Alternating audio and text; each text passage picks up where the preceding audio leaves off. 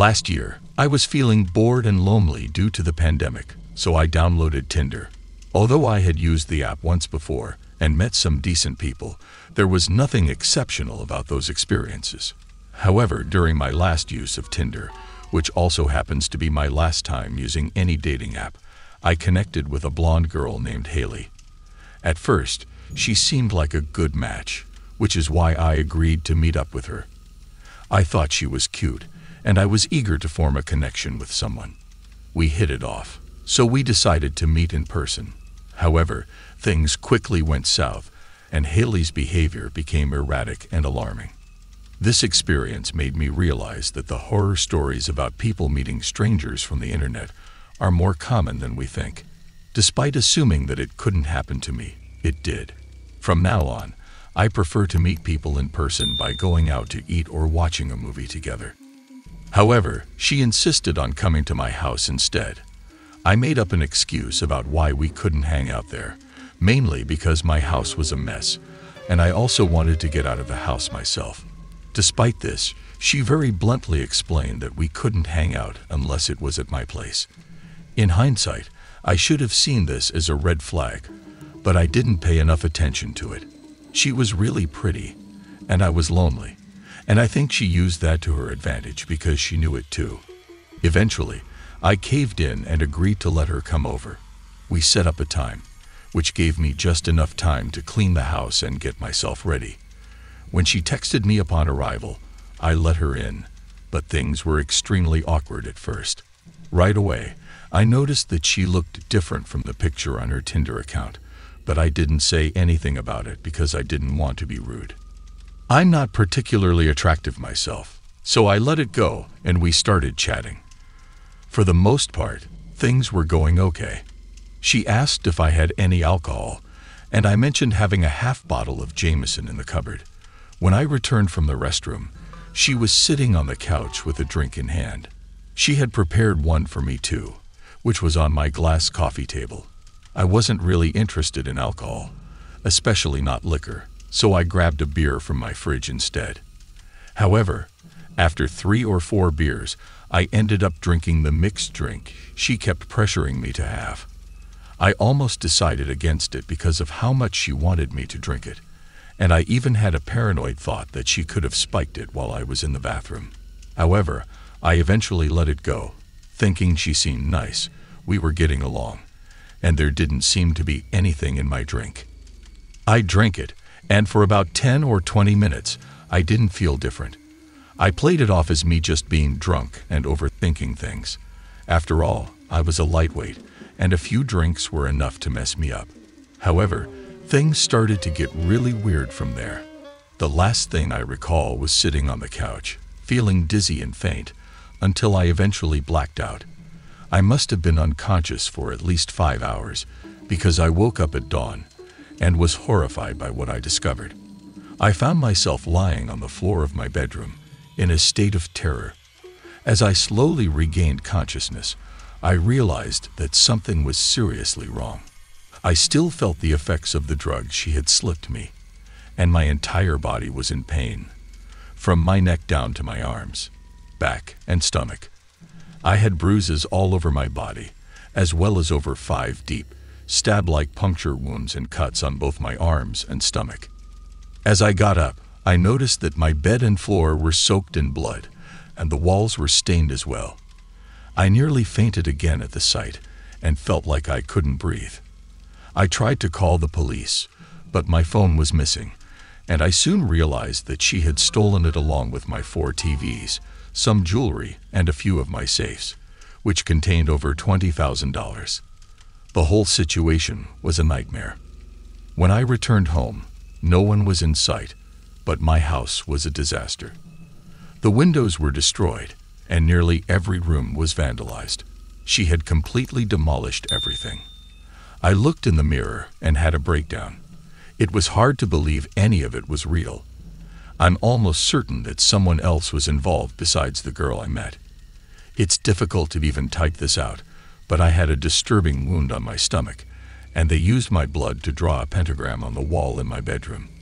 I found one of my old phones in a dresser, connected it to Wi-Fi, and called a friend on FaceTime audio to tell them to call the police.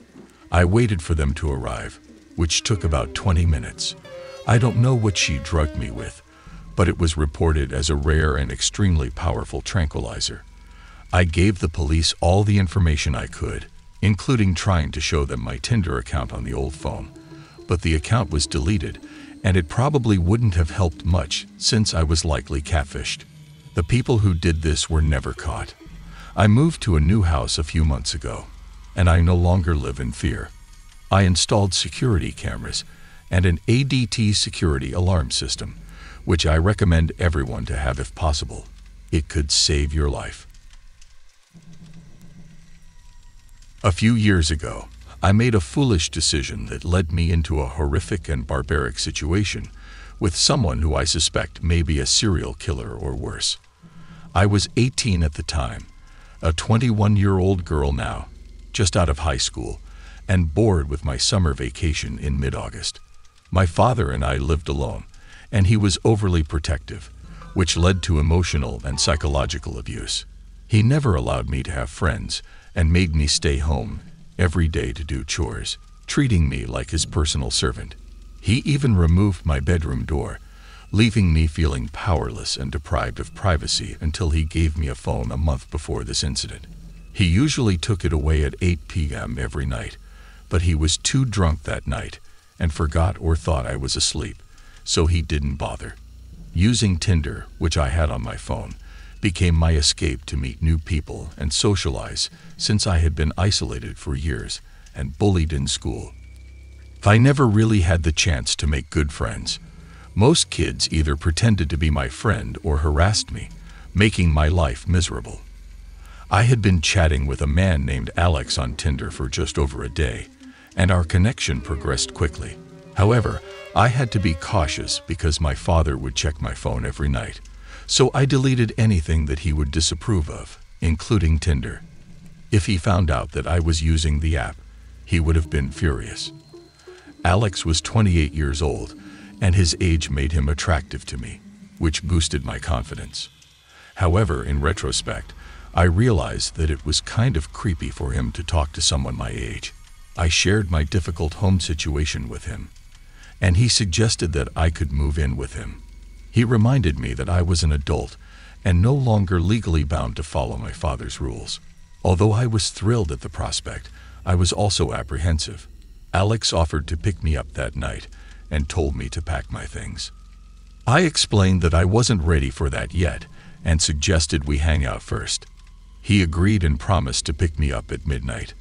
I told him that I needed to be back home by 4 a.m., and he said that was fine. I had warned Alex not to drive down my driveway and to park on the side of the road instead. I asked him to text me when he arrived, and I would come out to meet him. My dad's house had a long driveway, and I was afraid my dad would hear Alex pulling up and wake up, so I thought it would be safer for us if he parked further away. Alex then told me that he preferred to talk over text and asked for my number.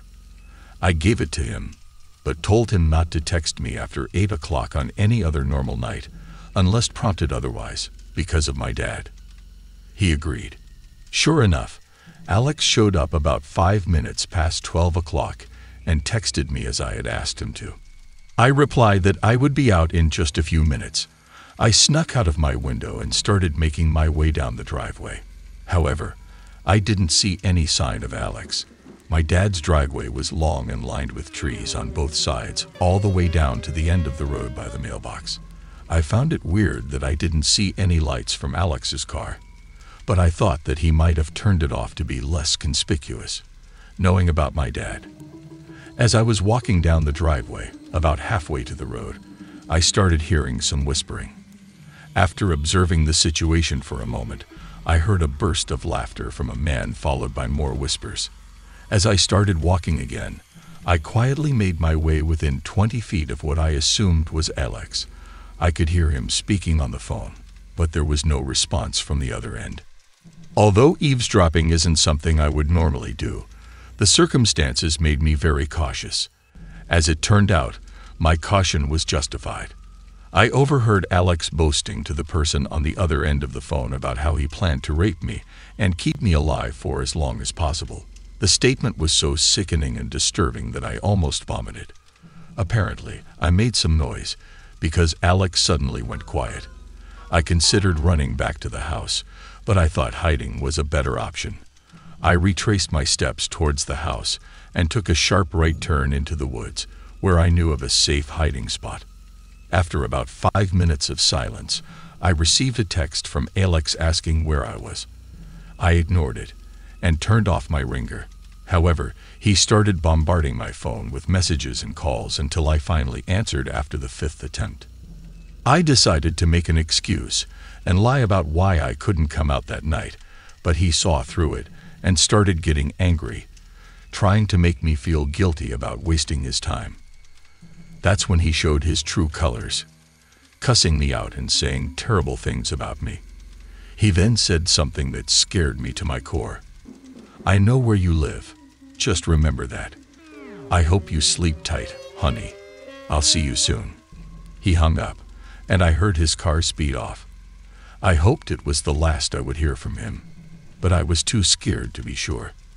I lay awake in bed all night, terrified that he would come back and hurt me. The very next morning, I blocked him on Tinder and from my phone number. Then, while my dad was at work, I confided in my grandmother about what had happened. I told her everything, including how my dad had been treating me horribly for my whole life. She had always known that he was a terrible person, but she had no idea of the extent of the abuse I had suffered at home. After I told her everything, she came and picked me up. We decided not to tell my dad anything about what had happened. For the longest time, I had been too scared to tell anyone about the abuse, but confiding in my grandmother was the best decision I ever made. Since then, I have been much happier, and I am now working on getting my own place with my girlfriend. Every day, I am healing and getting better. I tried to contact the police, but they said they couldn't do anything without proof. So, unfortunately, it is very likely that Alex, if that is even his real name, is still out there hurting others. Thank you for watching today's video. If you enjoyed it, please consider liking and sharing it to support me. The best is yet to come.